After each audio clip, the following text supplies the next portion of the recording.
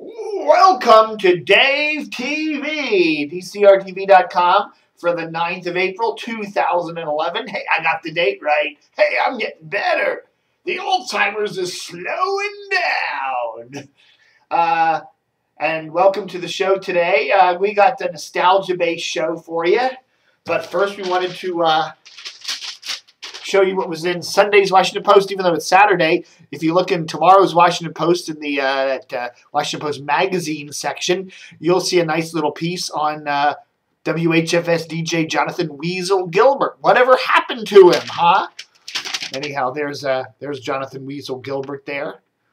Well, whatever happened to him, he's got a show on the weekends on WTMD 89.7 out of Towson University up there in Baltimore. It's got a pretty good signal in the Baltimore area and parts of Montgomery and PG County, but it's kind of hard to hear down here in Northern Virginia. Although, you know, there's one parking space in front of my condo there.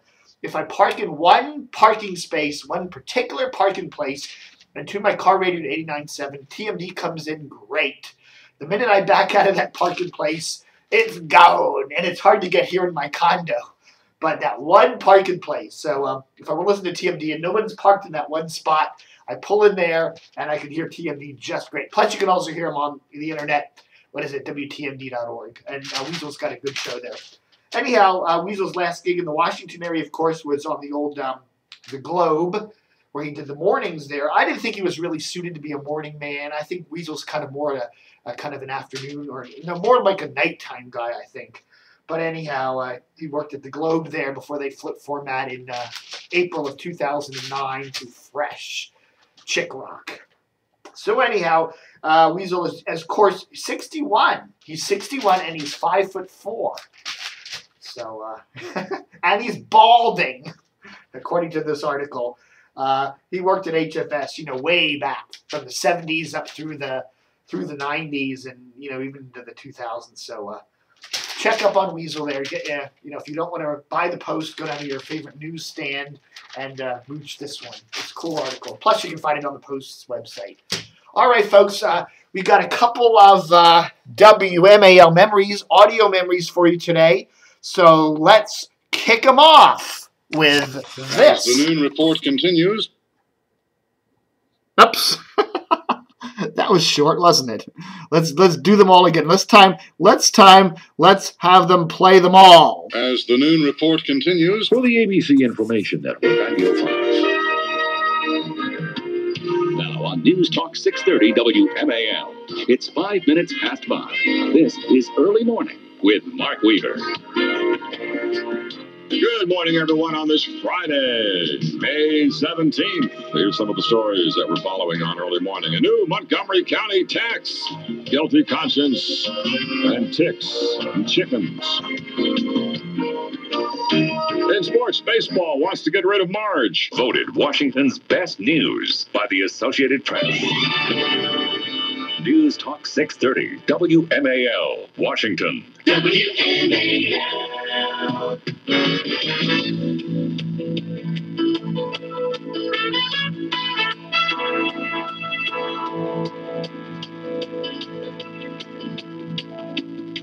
On News Talk 630, I'm Michael Reagan. Join me for more after ABC News. It's 4 o'clock. From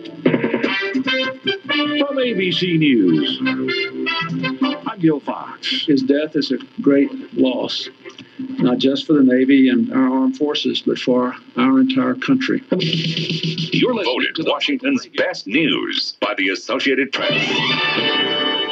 News Talk 630 WMAL, Washington. WMAL.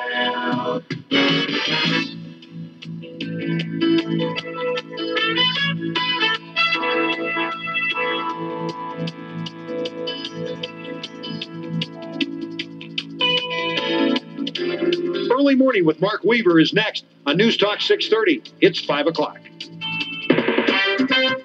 From ABC News, I'm Gil Fox. Were they live or not? WMAL AM 63 Stereo.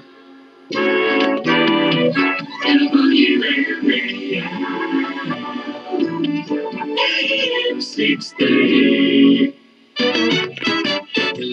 WMAL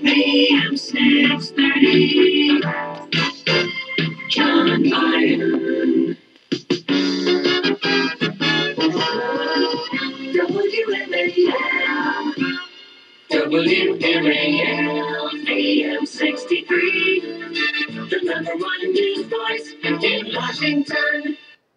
All right, folks, most of those are from, I would guess, if you look here, the 90s, right? 94, 96, 99, so we're looking at the mid-90s there for WMAL, back when they were stereo. Wow, AM stereo, that's going to save everything, isn't it? Wow. All right, folks. What? Hello, where's the camera? What's the big news? The big news for the last couple days is, I didn't do a Dave TV yesterday because, you know what? I just got too damn busy.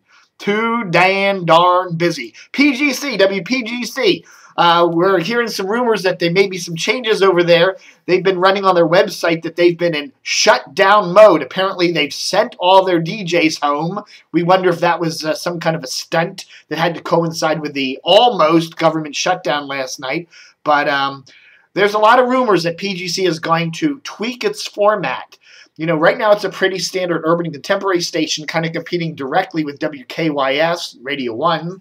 And we're hearing that they're going to maybe put a little more of a contemporary feel into the station, contemporary hit feel, more of a what you call a rhythmic contemporary, which would straddle contemporary hit Hot 99.5, whereas you'd have contemporary hit Hot 99.5 over here, and you would have KYS Urban Contemporary over here, and you'd have PGC kind of coming down the middle. So PGC would not only be, right now PGC is pretty much stealing audience or trying to compete for audience with KYS, whereas if you position them in the middle there with a rhythmic contemporary format, you'd be competing more with a Hot 99.5 and KYS, kind of down the middle.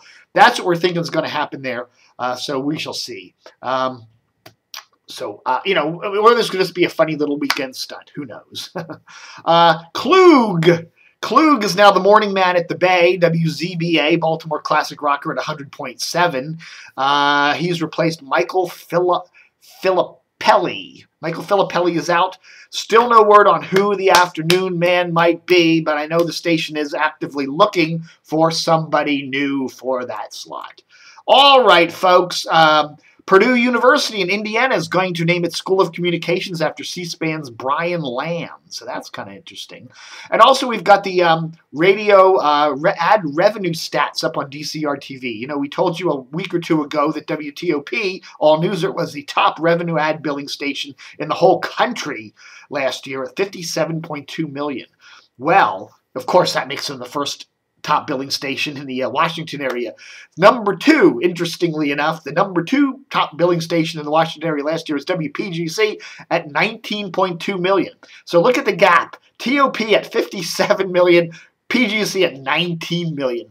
That's the huge lead. WTOP has a massive lead, advertising revenue and in ratings, which makes you wonder, why doesn't somebody challenge them? Why doesn't somebody take an FMer out there and do a news format with it? You don't have to do an expensive news format, just a stripped down headline, traffic, and weather on the every 10 minutes kind of format. You think somebody could do that and cut into TOP's big pie, but nope, nobody's going to do that. Why? I don't know. They're stupid. Anyhow, everybody just lays down and lets TOP walk all over them. But what the heck? Jim Farley and Jill Oxley are nice people, and they deserve it, right? All right, folks. Rob Pegoraro's leaving the Washington Post. That means one less reason to subscribe to the paper. In fact, that's the only thing I read on Sundays practically. The rest of the paper, I read the A section and the dumb old ombudsman's column, but I always liked Rob Pegoraro's technology column there.